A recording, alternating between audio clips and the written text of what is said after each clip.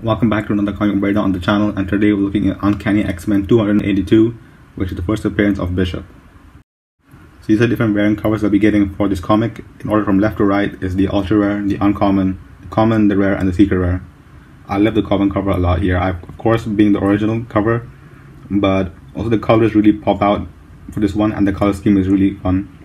The uncommon highlights Bishop while graying out the rest of the cover, which looks pretty cool. It highlights the main character and the significant part of this comic. I'm not a fan of the secret rare at all for this one. I wonder if there's a better panel in the comic that they could have used, but it's a pretty dynamic look. The drop taking place on Friday the 25th of February at 8 AM Pacific time. There's a standard number of editions made up each rarity for the 30K edition comic drop, so nothing different there. And we have exclusive covers done for the rare and the ultra rare by Carlos Gomez, with the rare being a grayscale version of the ultra rare. We have exclusive covers done for the rare and ultra rare by Carlos Gomez, with the rare being a penciled version of the ultra rare, both featuring Bishop getting the first appearance treatment of being the main focus on the covers.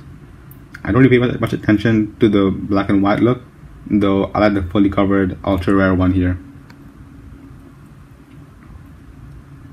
Before we move on to talking about the comic itself, I want to let you guys know that I have a spreadsheet linked down in the description with all the resources that I've used and would recommend when it comes to VeVe. These people have created content that really helped me navigate the VeVe space.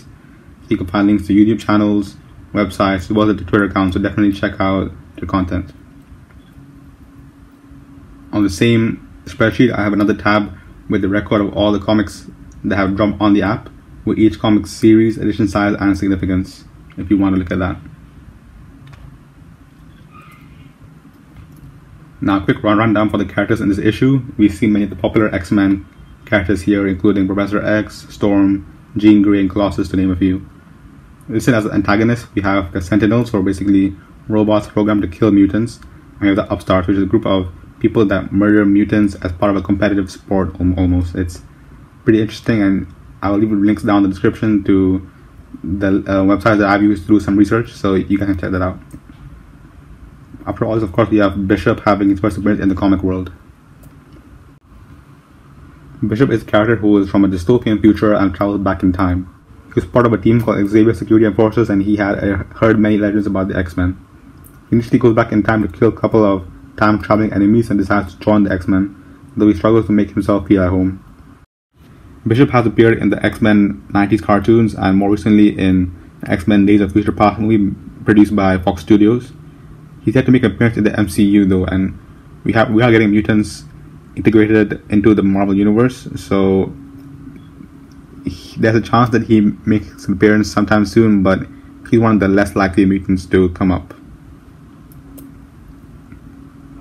A 9/6 CGC rated comic has a fair market value of $100, which isn't expensive compared to many of the comics that we got on VeVe so far. And it seems that there are many graded comics in circulation, so that could be the main reason that it isn't more expensive. Professor X, played by Patrick Stewart, making a cameo in the new Doctor Strange trailer. We can see a mutant crossover sooner rather than later, especially with the same actors from the Fox-produced movies reprising their roles in their recent Marvel media, so that could be a catalyst for this comic to go up in price at some point. These are all the resources that I've used to put together this video, and they'll all be linked down in the description if you want to check out more about the character and the storyline of this comic, as well as the drop details and of course VeVe Twitter if you don't follow them already.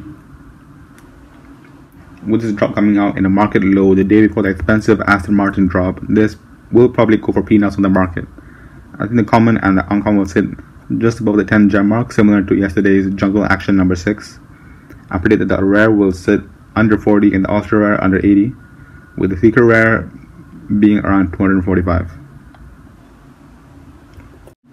I think this one is a hold, since it's probably going to be very cheap on the market and has the first appearance of a popular MCU character. The cover of the comic especially looks very colorful and looks like it will be a great display in the showroom, which may be another catalyst for this comic to do well in the market long term. A comic that we've already seen on the app that we can compare it to is X-Men 129, and that's a similar way that we have some first appearances of two significant X-Men members. We've seen the common hit about 25 gems near the market high, so there's potential for this one to follow suit. I'll be picking up a common and ultra rare to expand on my X-Men collection, and maybe an extra common or two as a long-term investment. I appreciate everyone taking the time to watch the video, and I hope that you've learned something and enjoyed it in the process. Once again, thanks for watching and good luck with the drop.